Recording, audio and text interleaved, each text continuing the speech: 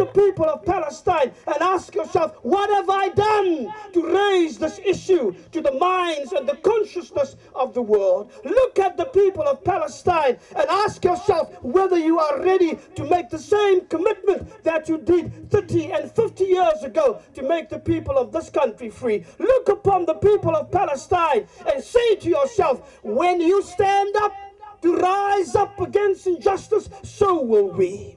When you stand up to fight for your dignity, so will we. When you stand up to protect your mothers and your women and your children, so will we. When you stand up to mourn for those who have died unnecessarily, so will we. When you stand up to point to the world and say, you cannot close your eyes to these atrocities, so will we. When you stand up to say, Palestine will be free, so will we. And we will make it heard, not just in South Africa, but across the world. And when Palestine is free, so will we. Thank you. God, bring us to that day. God, help us to that day. God, make it strong to make that day happen in the land of the Palestinians so that it may be secured in the land of South Africa. Thank you. God bless you all. Palestine is not a Muslim.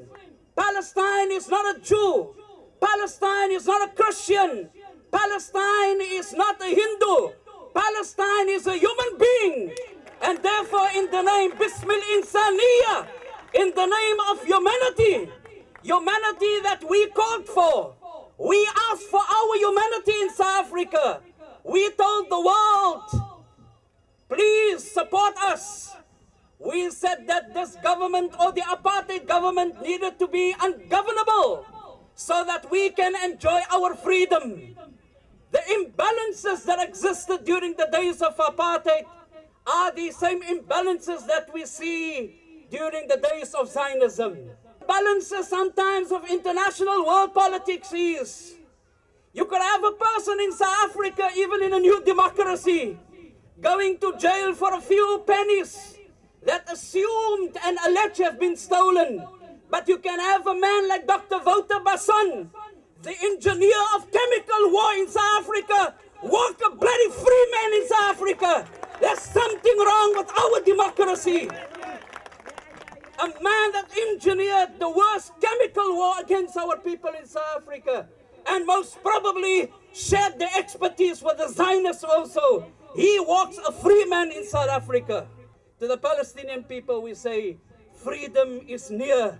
Freedom is now. Freedom will be there. Palestine will be free. Palestine will be free. Palestine will be free. And when Palestine is free, it will be a free place for Jews and Christians and Muslims. And the freedom will be maintained so that Zionism will never have a space on the land of the freedom of the people, the democracy of the people, and the restoration of the rights of the Palestinian people. Thank you very much. God bless us. I'm very angry that we have refused to touch that Israeli ship. We have a message to them. The first message is that this is in South Africa, and this is not your apartheid Israeli government. They are now saying they, as the Zionists, are going to be discriminating against the COSATU members. They say they will not employ them because COSATU have chosen the side of the oppressed in that conflict. We say to them, you are now playing with fire. The rights that are in that constitution, the rights that are in that constitution are rights that we fought for. We did not get them from a silver platter, certainly not from you bloody racists. We sacrificed, including our own lives, for that constitution not to be discriminated again.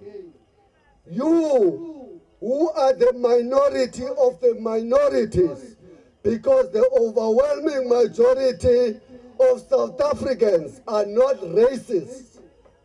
They hate and distaste what is happening in Israel. They are not confused about who is the aggressor and who is the oppressor and who are the oppressed people. They know that there was a war in 1967 which dispossessed the land of the people of Palestine.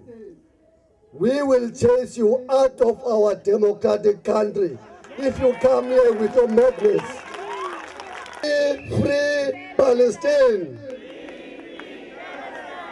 Free Palestine!